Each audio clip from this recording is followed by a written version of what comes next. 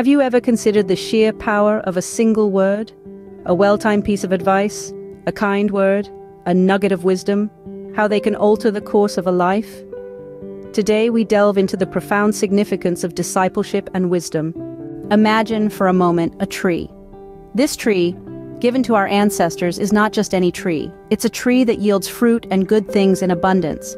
However, the fruit doesn't fall into the hands of the distracted or the disinterested, but to those who recognize its value, who care for the tree, and who are willing to learn its rhythms.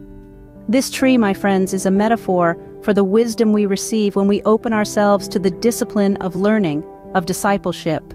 The Spirit, the giver of life, offers us words that are full of spirit and life.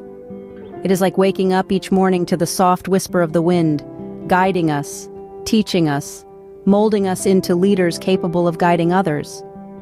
These leaders aren't chosen at random, but they are the ones who have shown their capability, who have proven their worth. They are the officials over thousands, hundreds, fifties, and tens.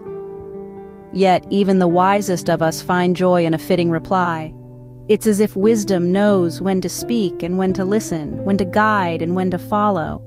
And isn't that the beauty of discipleship?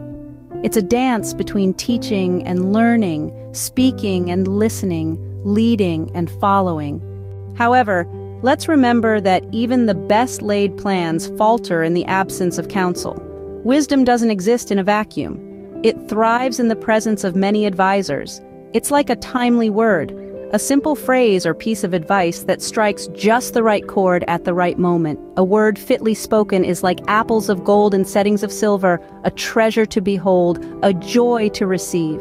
And what does one gain from such fruitful speech? A man filled with good things whose work returns to him. It's a cycle of give and take, of sowing and reaping. It's a path that leads upward for the wise, a path that steers us away from the desolation of Sheol. In summary, the journey of discipleship is a journey of wisdom. It's about recognizing the value of the fruit the tree of life offers, waking up each morning with an open heart and mind, becoming leaders who know when to speak and when to listen, and understanding the power of a timely word. It's about surrounding ourselves with wise counsel and reaping the rewards of our work. It's a path that leads us upward, away from the depths of despair, and towards the heights of wisdom and understanding.